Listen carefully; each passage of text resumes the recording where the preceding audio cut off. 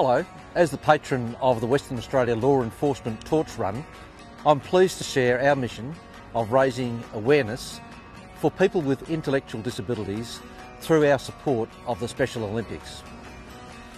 We know that many sports programs have been placed on hold due to the COVID-19 pandemic, which has impacted on us all around the world. That's why we're excited to participate in the Global Virtual Torch Run this September. I encourage officers, staff, friends and family to all participate together as we do this virtual law enforcement torch run in support of the Special Olympics. Good luck to you and everyone who takes part in this really important program as we support the activities and compete with athletes and officers all around the globe.